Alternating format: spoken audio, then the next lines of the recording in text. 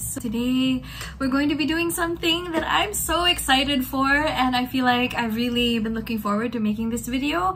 And yeah, that is basically your survival guide to, wait for it, a successful MFA thesis. So yeah, I'm super duper happy and super glad to finally be able to share with you guys that I not only passed my final defense, I also got nominated for outstanding thesis, which honestly is kind of just a miracle in itself.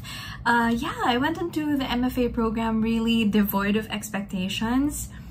I was just kind of unsure of how to move forward with writing and all of that, so I'm so freaking happy, and I feel like I'm finally in a good place to share what I've been doing with you guys and to yeah, just be able to offer some help to those of you guys who may have been struggling with a lot of the same things that I faced over the past few months. Yeah, past 9 months actually. Just like a baby, it took 9 months to birth this thing and get it out there. I think I should give you guys kind of some context on what my thesis is about, or what my thesis project was.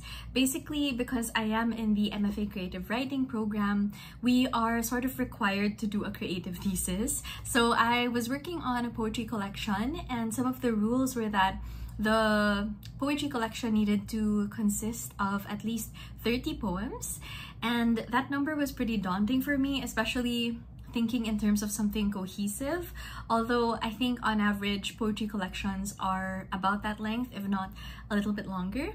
And we also had to have a portion of the thesis that was dedicated to a theoretical framework, and of course a review of related literature that would also put an emphasis on the localized Filipino culture, so kind of thinking about what your work has to contribute to the body of work that's currently existing in sort of the Philippine canon, Philippine arts and letters, that kind of thing. And for the theoretical framework of my thesis, I basically wanted it to rest on 3 things. The first one is the concept of indeterminacy, which is basically that the cohesion or collection or repetition of signs and signifiers don't really point toward a single meaning or a single answer, but rather birth more questions and more answers that birth more questions, if that makes sense. So you can kind of think of it as whenever we ask the question why, it's never gonna stop there. It always births new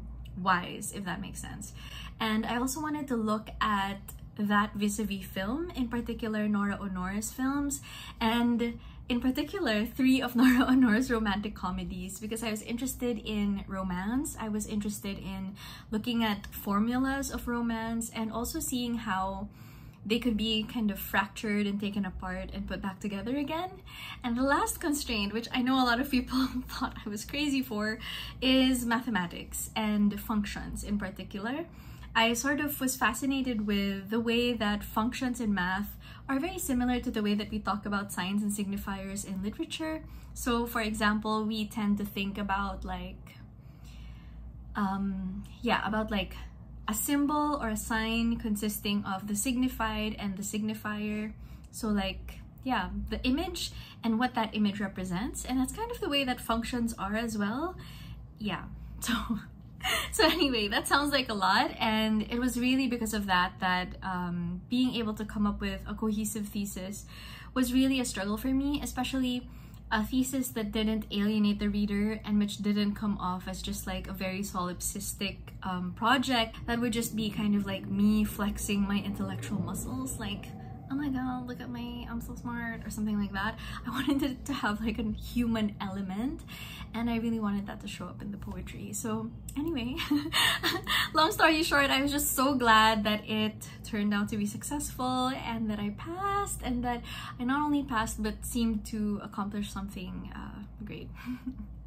So even just the nomination of outstanding thesis is enough for me, especially because I respect the people who are on my panel so much. Anyway, here are some tips to surviving and thriving when doing your MFA creative writing thesis. My first tip is probably to tabulate your data and tabulate the different quotations that you kind of want to get from the text.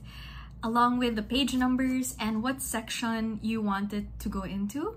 I also feel like there should be a column on insights, and yeah, just like what you think about that and what that has to do with your thesis. When you're reading a bunch of different papers, a bunch of different studies, it's really so easy to kind of get lost in it and to think like every paragraph, like, yeah, this is relevant to my thesis. And it's that sort of situation where you have a highlighter and then before you know it, everything is already highlighted, right?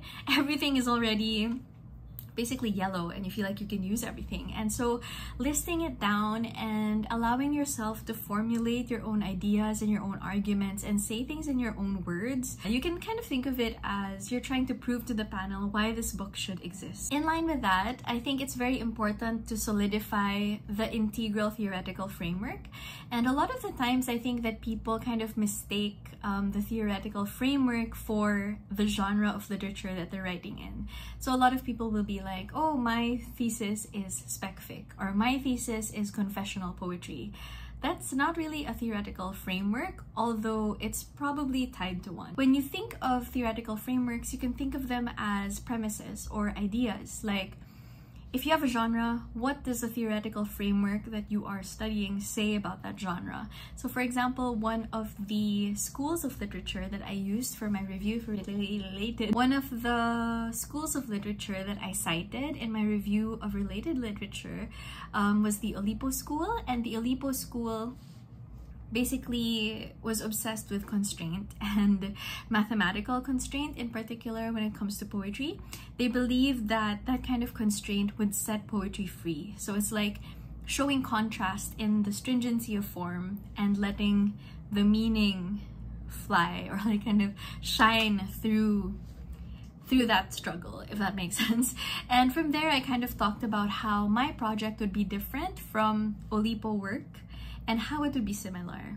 And so yeah, I think you shouldn't kind of be put off from looking at theoretical frameworks just because what you want to do is kind of different from that or deviates from that, because you're also welcome to state that in your thesis. You can say that these people did this and that, but basically I am agreeing or disagreeing with them. You know, literature is discourse after all. My third tip would be to kind of figure out where your project fits. Which theories are you agreeing or disagreeing with? Are you trying to push more in terms of this particular literary movement? Or do you think that it's geared more toward this other literary movement? So those three first tips I think will be especially helpful when it comes to creating your project proposal and defending your project proposal. And once you have all of that done, you can kind of take a breather from all of the literary theory and just forget about it for a while. I think one of the things that I really struggled with, especially given how theory heavy my collection was sort of looking past that and just getting my hands dirty, getting really creative.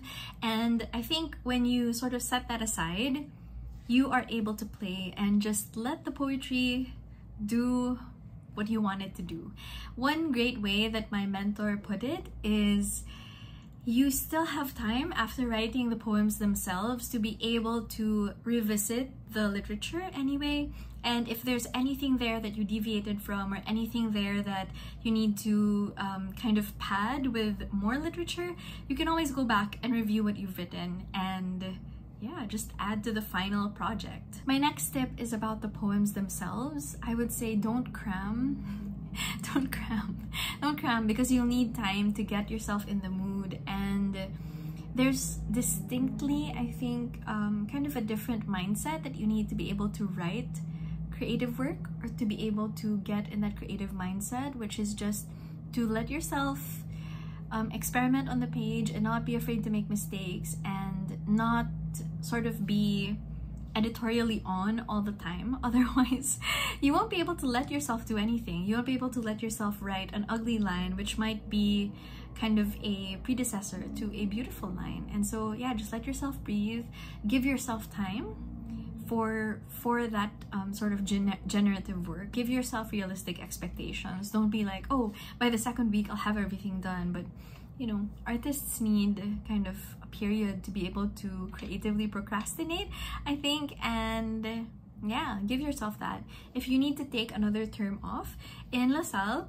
we have kind of a limit to how often we can do that. So in my case, I had the thesis proposal term. I took one term, just residency, working on the poems, and then the next term I defended. So I think that would be a good way to do it, because you still have a big enough time frame not to rush, but you're not sort of gonna be, you know, one of those people that just stays in school forever.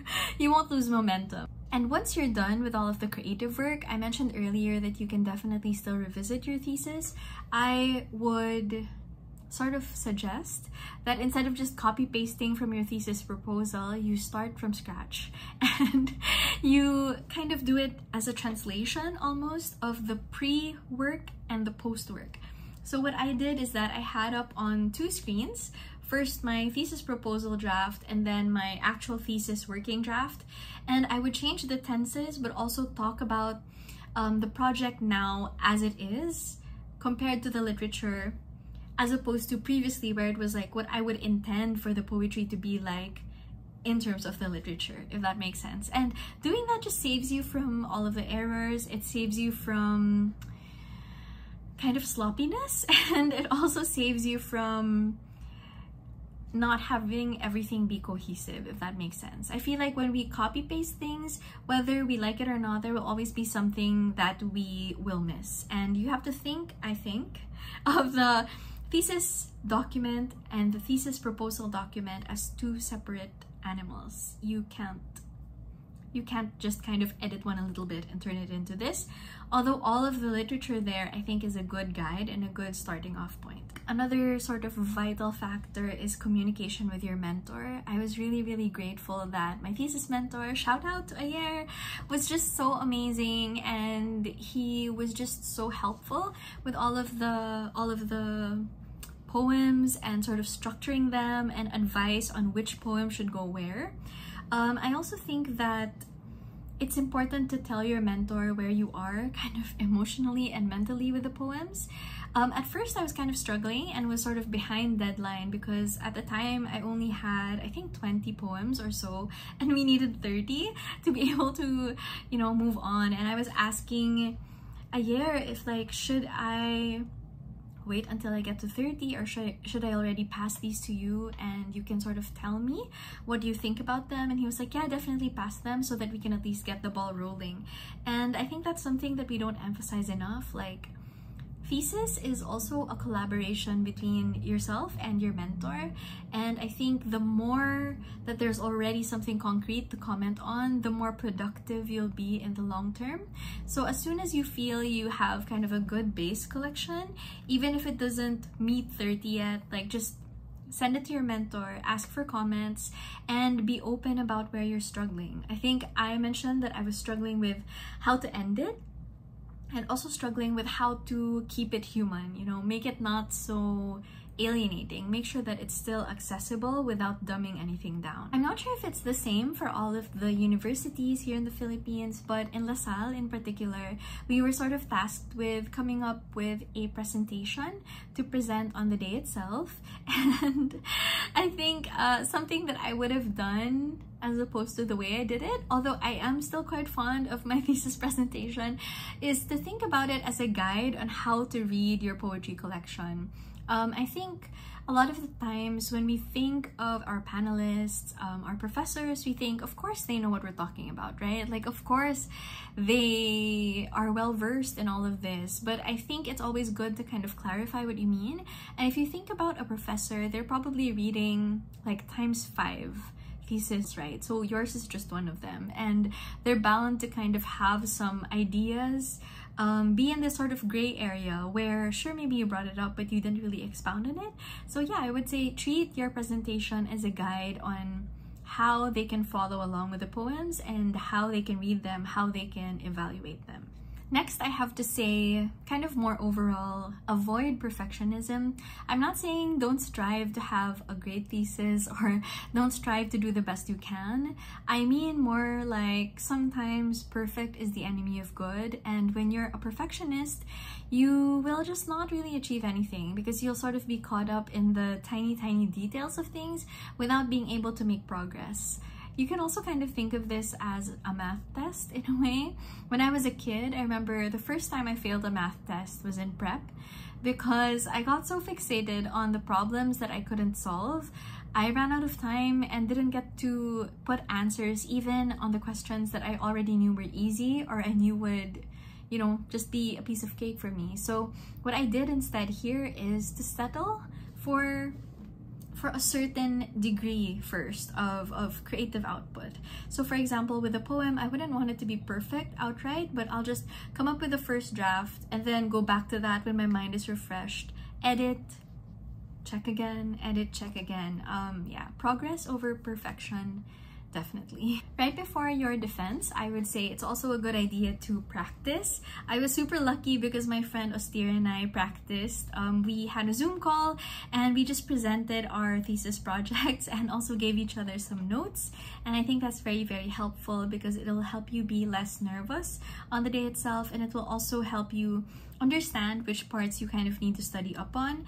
I realized that one of my weaknesses is that sometimes there will be a slide, but I won't know exactly the quotation that I'm grasping for. So that way I was able to make some notes so that I could kind of write properly and present properly and just figure out what I was gonna say to supplement that slide. Don't forget to support your fellow MFA friends and your fellow MFA classmates. I'm realizing throughout this whole grad school process that your support system is really everything. Your support system will help you kind of, you know, do it, give you the encouragement to be able to do it. And I'm so grateful for my friends Austere, Will, and Eunice. And yeah, we just had this little writing group and feedback group and stuff. And also it's good to support other people too. So I went to Austere's thesis defense because we are the only two, I think, from our program in poetry who were defending this term, and it was just so nice to be able to see him shine too and to offer that moral support. I think writing in a vacuum is never really healthy for you, at least not when it comes to evaluating your project. So yeah, be a supportive and a good friend. And last but not the least, I think it's very important to trust yourself, know yourself. Once you've practiced, once you've done all of the work, just give yourself a pat on the back and say, you can do it. This will also come in handy when answering questions from your panel. Trust in yourself. You already know what you're doing and you've had time to prepare for this. I hope this was a helpful video. If you have any questions about your thesis proposal, thesis project, thesis process or whatever, or anything about grad school in general, just leave me some comments down below and I will answer them. Or if there are any other kinds of videos you'd like me to make, hit me up and let's see, maybe we can make them. Thanks guys, don't forget to like, subscribe, comment. Also don't forget to follow me on Instagram if you haven't followed me already. I post a lot about books, productivity, and just some fun stuff too. A lot of coffee on that feed. So yeah, thanks for watching. I'll see you guys next time. Bye!